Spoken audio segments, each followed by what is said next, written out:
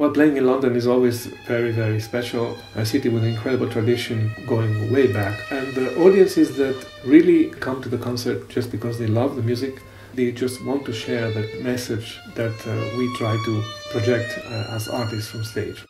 Here you have audiences who are also extremely open to different kinds of music and different ways of music making, but especially the openness to new repertoire and so on makes this audience here very special. Southbank is definitely one of these places that has given enormous amount of great moments of music making and of artists getting together and just producing fantastic results. So we feel very honored to be able to play there.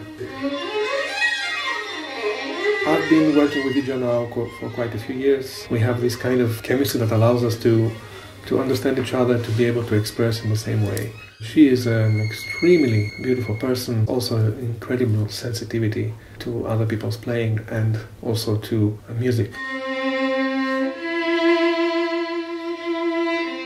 I feel that with her we can reach very high level of expressing through the music. So it's always a great joy and pleasure to be with her and to be on tour with her, and looking very much forward to these performances.